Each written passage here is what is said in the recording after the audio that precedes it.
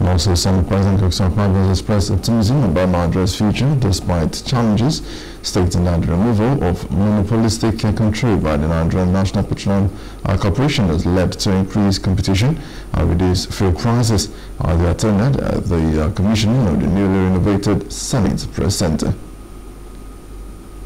When I say that brighter days are ahead, it simply means that all the wrongs that kept the country where it is will be corrected.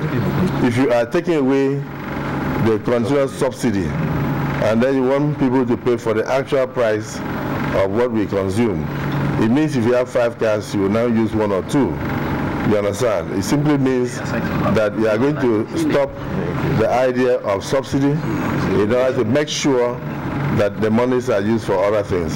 So I don't expect any increase in pump price.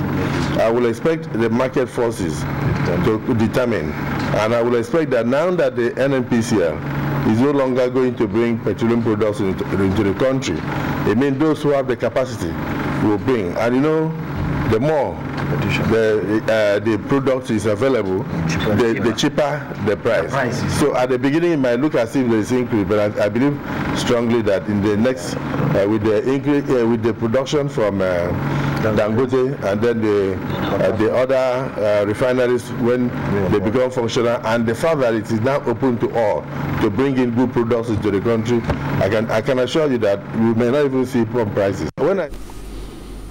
The Senate Press Center, recently renovated, is expected to play a crucial role in the Senate's commitment to transparent and efficient communication with the public and the media.